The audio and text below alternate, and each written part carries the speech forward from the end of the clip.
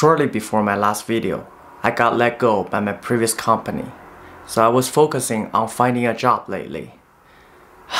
Stupid algorithms, I still haven't got any offer after more than a month, so I decided to publish a new video to release some stress. Sorry for the delay. After getting kicked out from my previous company without any notice, I got annoyed by looking at the working environment on my MX Linux, so I decided to change it. This time, I want to play some games right away, so I chose to go with a rolling release distribution.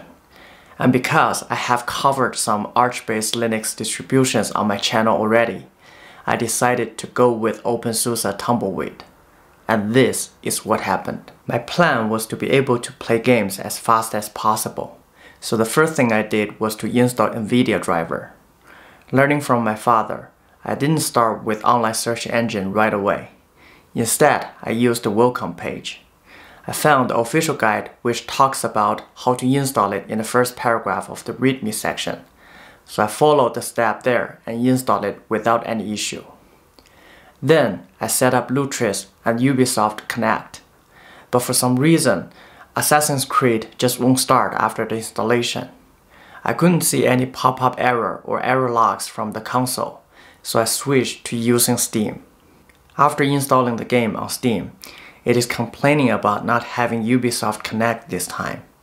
After several failing attempts, I finally found someone mentioning something called protontricks, which ended up solving this issue. Protontricks is an easy-to-use tool for Steam users on Linux, so let me quickly demonstrate how it works. To install it, I started from this GitHub page. But for openSUSE, there is also a wiki page dedicated for all the gaming tools, where it contains protontricks, so I just installed it. After launching it, I found that there is a warning saying something about 64-bit and 32-bit compatibilities for applications. After consulting with the GitHub page, I found it can be ignored, so I continued choosing the game in Steam. It then gave me some applications to choose from. I saw Ubisoft Connect here and proceed with the installation. The game ran smoothly after that.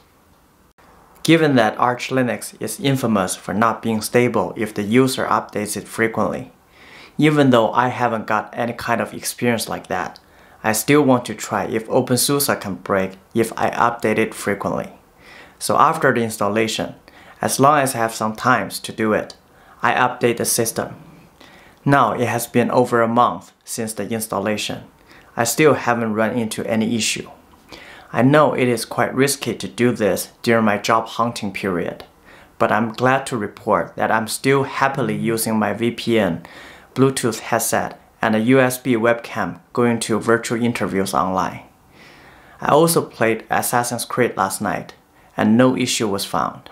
Probably 1 month is not a long enough time to have the updates breaking the system, or I'm just lucky enough that no package I installed in this installation has shipped a breaking change yet. I remember the previous times when I tried out openSUSE.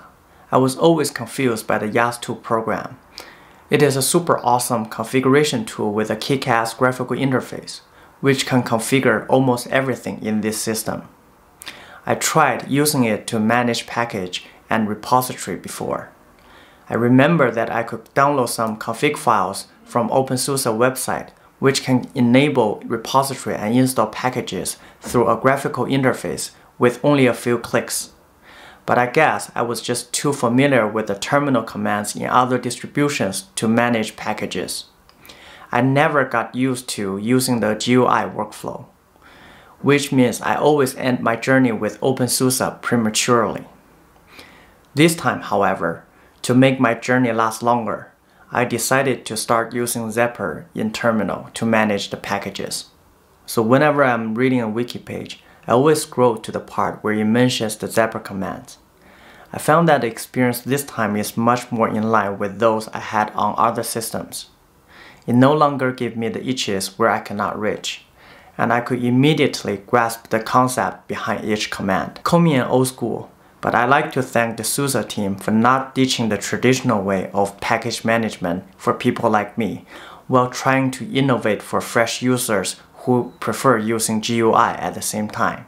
Additionally, I tried installing applications like Sublime, Brave, and Vivaldi browser.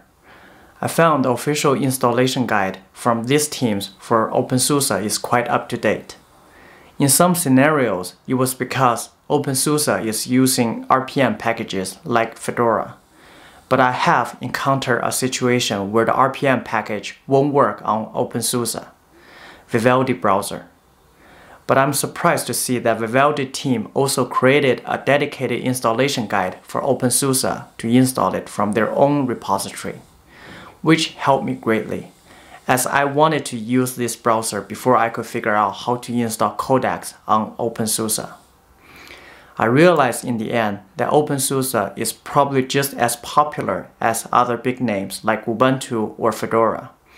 And because I have never used it thoroughly enough, so I personally have some bias against it, thinking it is not as popular. I'm grateful for taking a chance to have a better look at this distribution now. I think I will keep using it until I find a job. These are all my use cases so far. Without any job, I don't have the test environment for corporation VPNs this time. So I will end this video right here. I hope I can have a job lined up soon enough to have my spare time focused back on making more videos for you guys. Thank you for watching, and I will see you next time. Bye.